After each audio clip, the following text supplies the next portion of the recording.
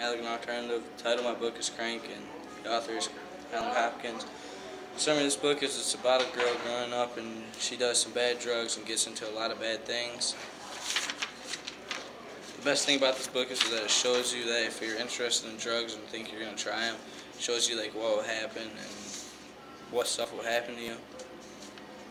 And I recommend this book to people that are in their teens, because most teens are trying drugs and seeing what it's all about. On a scale of 1 to 4, I give this book a 4 because it shows a lot of good things that won't happen to you, and that shows you that it will screw up your life a lot.